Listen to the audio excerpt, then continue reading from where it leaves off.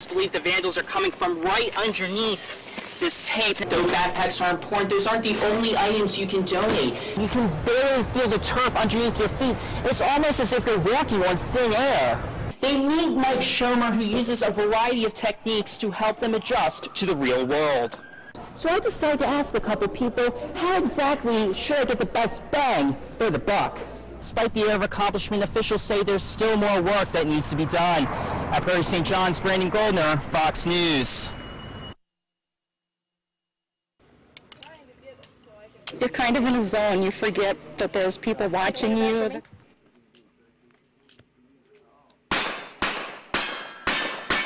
You're kind of focused and concentrating on your guns and shooting your targets. What Chris Iverson, or better known as Trigger Tilly, doesn't mention is she's using a gun designed 130 years ago, and she's dressed like a cowgirl. You know, I've always loved cowboys, and I've loved shooting. And so when I found the sport on TV and I found out there was a local club, I knew I had to do it. Welcome to the 2012 North and South Dakota State Championships of Cowboy Action Shooting. Yeah, you heard right. Cowboy Action Shooting. It's a competition where more than 150 people dress up in old Western attire and shoot 1882 style guns. If you're accurate, that's a loss. High, right over the hump. And quick, you can win. So I decided to see if I have these traits. Oh yeah? You want to go like this? Okay. Okay. Yep. And you can tell by that confused look on my face that I've never fired a gun in my life. Okay. With everyone watching. Hey, shoot. Let go of the hammer. Pull the trigger. Check. Oh, you got it. Okay. And I thought that had a kick. Really, a lot of adrenaline running. Not too bad for a suburban boy.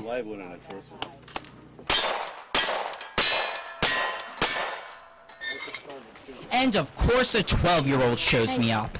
Everybody helps see each other, and it's so much fun. Because you get to be around guns and nice people. It is just so much fun. Everybody is so friendly. We're just like a second family out here. And whenever a family competes with each other, it's bound to get a little heated. In Enderlin, Brandon Goldner, Fox News.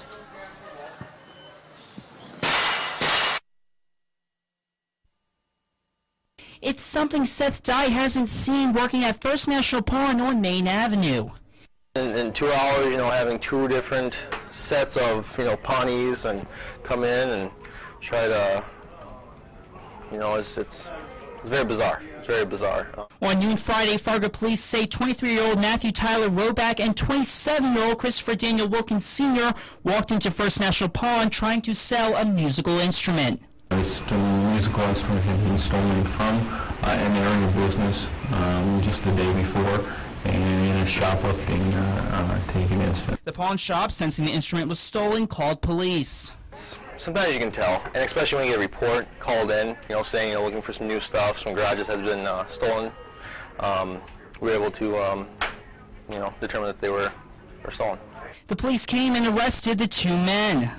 But just an hour later, 3 more people, 20-year-old Joshua Michael Miller, 21-year-old Ricky Lynn Croker, and 20-year-old Kayla Mae Croker, all from McIntosh, Minnesota, were arrested for allegedly trying to sell stolen power tools. We have connected at least some of the tools to 3 separate burglaries around our community. We are also working with other agencies to see if there's possibly other items that are stolen from other incidences. 2 incidents, all within a couple hours at the same pawn shop.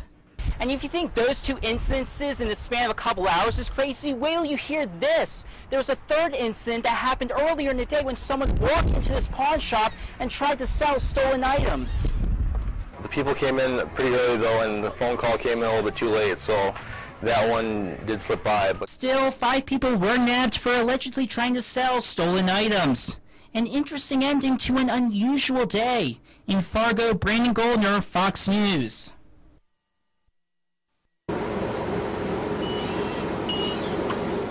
Six months ago, Boris Don came to Fargo where he encountered something different. I recently moved away from the cities and the busing system over there. We have like 4 buses that goes on one route, so we have like 15 minutes to wait for each and every bus. Yes, MapBus is small compared to systems in larger cities.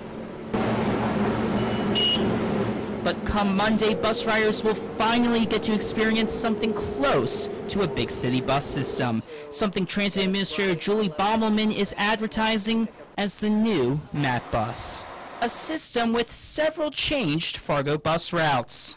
We are interlining different routes so people will get more one-seat rides, as we call them. That means instead of transferring between 2 buses to get to a destination, many people will now only have to ride one. A change that will accommodate what Bommelman says is a significant increase in ridership. We've more than doubled in the last 5 years with ridership. Last year it was over 2 million riders in the Fargo-Moorhead area. Even the MapBus map has a new design, with bright colors, easy-to-read timetables, and logos of popular destinations. Don says all these changes will benefit both him and his fellow riders.